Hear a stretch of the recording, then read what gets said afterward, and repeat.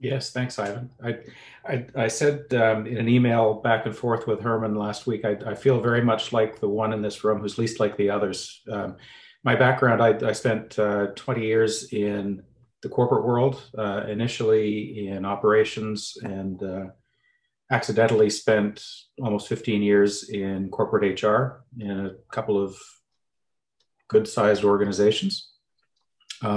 Came to terms with the fact in my late 30s that I was a misfit in the corporate world. I could do it. I could play the game really well, but it was time to move on and try something else. So I started my first business in '98, which was really consulting on the people side of organizations, sort of the intersection of people and organizational systems, and ended up through a series of events, meeting the fellow who became my business partner in 2005. We decided to see if we could build some tools that would help employers do a better job of hiring the right people for their organization, and got pretty deep into behavioral job matching and served up some very sophisticated analytics that would allow employers to screen people in first on the basis of their likely fit and the reality that's waiting for them, and then filter for skills, knowledge, and experience. So really looking for the right person first,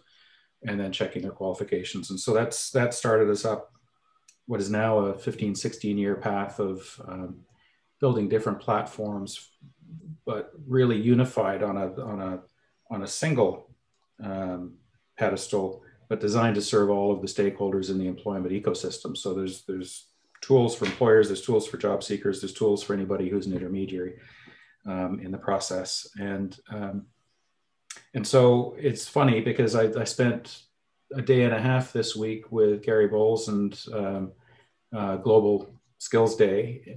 So met Gary through I4J. I connected with David Norfors at I4J originally through I'd read the book, and I was really interested in his work on cool abilities. So he connected me to Guido van Nispen, and we started a conversation there. Most of my career has been accidental and in interesting intersections that I've chosen to take a left turn in.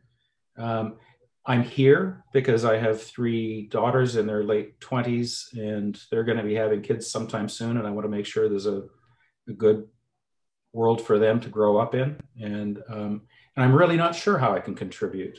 So for me, I'm not an academic, I'm not a scientist, I'm not an intellectual, but I'm keen to see whether and how I can support the process.